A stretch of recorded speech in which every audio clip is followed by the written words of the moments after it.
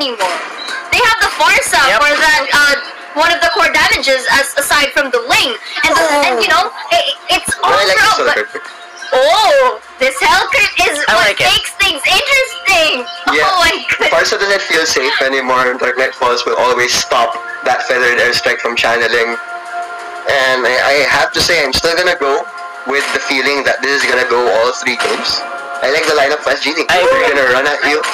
PNK is a hero. If you think about it, but it still is a weak link. What I'm trying to say is, if they see through what HGZ's rotation will be and shut him down from the get-go, yeah, I think that SUNSPARKS will avert the potential doom. That being said, I think this is a much closer game as compared to game number 1, as SGD Omega have already showed us their guns, and they will be back to what works. And it's interesting, we're seeing another iteration of Popol and Koopa here with the Purify, and at the same time the High and Dry being locked in. And it looks like we saw an attempt of what SUNSPARKS were trying to do. We saw now Hayes actually tried to steal that orange buff, but it looks like we're going to get a first blood already, and going to be a trade kill. He's going to be chasing after the flash of that ejector is perfect, and they are able to secure the kill. That's going to be 2 kills already in favor of SGD, and SUNSPARKS now still trying to secure their boss, but SGD now here for the invade. They are able to secure it there on their link, so no worries there for SUNSPARKS, but definitely SGD trying to do what SUNSPARKS did in game number 1. But right now SUNSPARKS reading through that, since they did run it, they were like, you know what, we know how to counter and stay safe against that, but Keith definitely did not save Prime. To steal the blue buff, and I think that is the bigger problem that they had to face. And now this game, man, Creed as well as Raflesia, they're just so good at controlling. I mean, this is the championship Kufra, man. I'm just so amazed how masterful Raflesia is with this hero. And like, this guy's a hero of mine as well. Like, for Flesh's hero is Kufra, mine is Raflesia, man. Like, as a pain, how this guy plays the Kufra is just to behold. Hayes right now using the power of nature to try to get SUNSPARKS back, but that calls for a split, leaving Toshi just desperately out there in the open. Hayes dealing a lot of damage with power try to finish off Hayes. They do, but he does find the safety of the tower. SGD meanwhile, good response here in the bottom lane, and when you see moments like these, it just goes to show just how well these teams move around because they're on the same page. That being said, they're not completely on the same page in terms of the resources because of the kill advantage, and they've just had the better control of the map so far. One of the key here for SUNSPARKS definitely is to just give Toshi a really hard time with that Popol and Koopa. Kilowash gonna catch out Hayes, forcing the power of nature once again to just get SUNSPARKS afraid so that he doesn't get chased. SUNSPARKS now trying to get a steal here on the orange buff. Could be a clasher. That's a defensive ejector. He's in trouble. He's just level 4 at this moment. But fortunately for SGD Omega, with all of the ultimates that they committed and all of the resources they did, there's good news. They were able to get their red buff. So at least for the coming 2 minutes, GZ will be happy. But they'd be happy of what could entail from now. The turtle now being forced by SUNSPARKS. Nice Guardian's Barrier, but Hayes taking so much damage. There's the takedown. Link takes him out. Turtle, who's gonna be the one to take it? It's the Link. Now onto the backlines. There's a thousand the corner and Inferno the kill on the Kofra. But the rest of SGD Omega, they have to run. Now in comes KLVJ. Will have to be stopped here. KLVJ might have overstepped his bounds. Able to run away. The damage from GZ though. Drops the hammer. The claw. They will chase Kilowash, but JB is in town. Stops GZ from advancing and dodges some of the deadly poison stingers, but there's the ultimate. But GZ. Now they bite. I think the panel was talking about this. The fans of SGD Omega. Oh man, they hurt. More burst damage back over and over again coming in. GZ. Oh, Jesus. What is happening right now? And I do want to point out here that Hellcrit pick, I personally liked it because in the past few days here in the MPL, we've seen just how game-changing Hellcrit pick has been. And I feel like in this lineup with that they're up against, they're going to be up against a Farsa and SUNSPARKS right now, they've been stacking up more frequently than I would like in their team fights. KLVJ, Kilowash, and Reflesha all getting really close and personal. Social distancing is the key right now, and GZ with those poison stingers, you don't want to do that, man. You're just gonna get bursted over and over again. That's what we've been seeing, and that's really not good. 3-1-3 already. You're gonna give 3 kills to a Hellcrit with a bounty hunter, man. You're just begging for trouble in the long run. However, SUNSPARKS still have control of the resources here. Their JP Sling has definitely not starving compared to the Ling of SGD Omega earlier, so this is still anyone's ball game. It really depends on who wins the next team fight or who gets a crucial pickoff, which we might see here with Kilowash. They use Dark Knight Falls, but look at Reflesha, the tank, saving Kilowash, but Kilowash looks like he decided to stay and just help out Reflesha even. Is that enough time here for SUNSPARKS to turn this around? Here comes KLVJ with the assist of that. Who's coming in? SS are somehow turning this around, but they aren't able to secure a kill. SGD Omega, however, do secure a kill on Reflesha's Kufra. Okay, that was really, really close, but I think SGD Omega are fine with that trade, and surely they committed a lot. The only thing that's bad from what happened is that they are so low that they had to concede this turtle buff, and SUNSPARKS says, okay, Reflesha, do your thing. I mean, you're 4 deaths right now, but in no way are you a feeder. Because what you're doing is so much valuable for the team. I mean, saving Kilowash then was the strongest man, or the most farm hero on the side of SUNSPARKS. Now, onto the buffs actually being secured by SUNSPARKS, but they will have to concede their middle turret. That's a trade that they are willing to give, and unfortunately for SUNSPARKS, it's not the most economical trade that they can have, but they'll take it anyways. Bottom lane, KLVJ is here. Not a chance, I think, to take down Genji, especially when Genji is tucked behind his turret so safely. So now SUNSPARKS, I think that it is safe to say that this is still anyone's ball game. It's looking good as a way for us to like see game 3. As now this time, alright, Greed is here. KLVJ will not get the kill, however, Reptar. Look at that picture with Dark Knight Falls coming in. Looks like they might be able to cash off KLVJ here. GZ decides against it, afraid and probably sensing that JP was there. JP does go in for the dive, but Hayes able to take him back, and of course JP just playing it cautiously. Meanwhile, the middle lane, Toshi has to be careful. Kufra is there nearby. A good Tyrant's Revenge might just mess up this Bubble and Koopa real badly, but he sends Koopa forward just to do a quick phase check, and of course Bubble and Koopa getting back as well. We're seeing a lot of caution from both of these two teams, both just trying to see who's gonna bite first. Looks like no one's biting just yet. Let's see if they are gonna finally see it. JP gets caught out.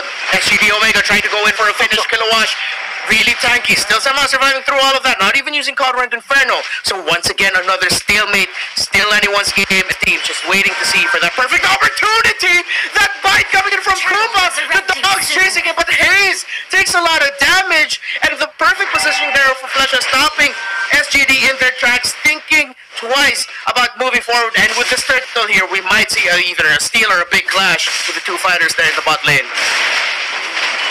They jump in for Reflesha, but that's not like the most optimal way. And I think Reed is actually doing a great job with the Farsa. Still only dying once, and further airstrikes usage are actually so safe, but the Grok, why is he there? That's the question. On the right side, now there's Kilowash, Kenji in the middle, the SGD Omega far too separated. What a dump from Reflesha, catching on to 3. They will try to punish him under the turret. Actually, Hellcrit is not able to survive. Tams will take him down onto the backlines. It's KLVJ with the lead, going for Toshi, and they take him down long range. Melee attack.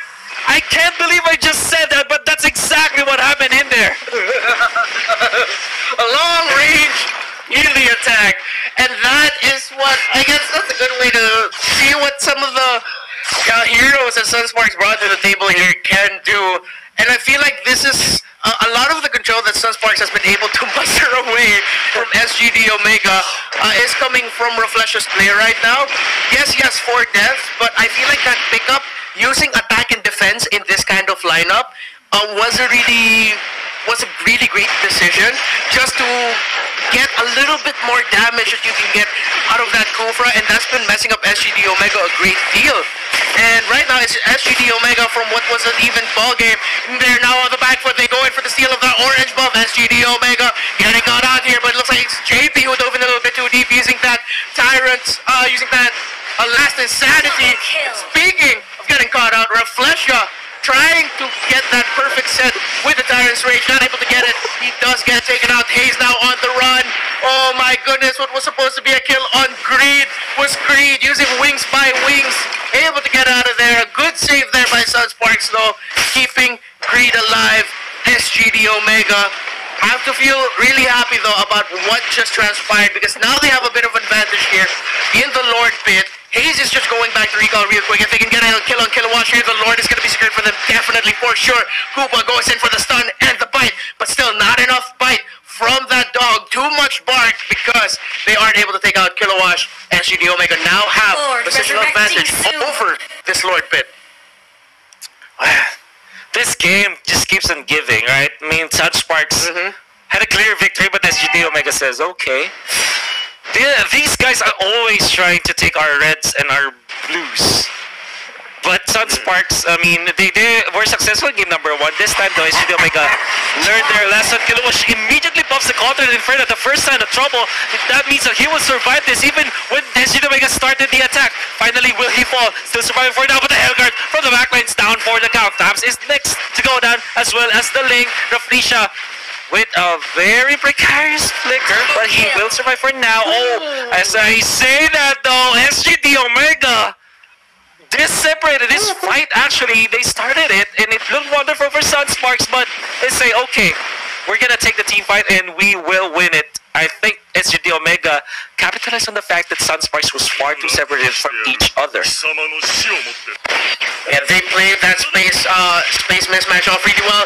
Speaking of mismatch, Cho might be mismatched, miss here, but he's still somehow getting away. Look at that, float like a butterfly, sting like a bee with a sticker here. I use my sticker and I'm out of here. What a move there by KLVJ. He's still alive. I thought he was done for.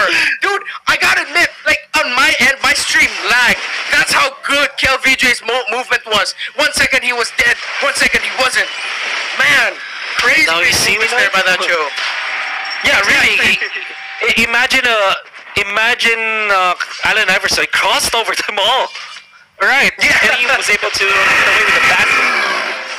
Nevertheless, that's gonna be, I think, the enhanced Lord at 12 minutes. SUNSPARKS leading by 5K. Really substantial amount of lead. Reflesha attacking so much.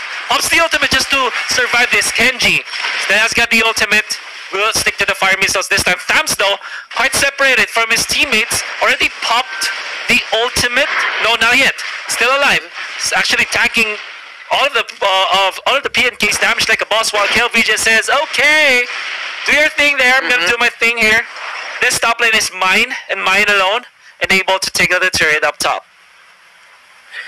Looks like that was a bit of a bait play there coming in from SUNSPARKS. Yes, it was Reflesha who got caught out, but maybe they went in for the dive and tried to make it look like they were forcing a fight.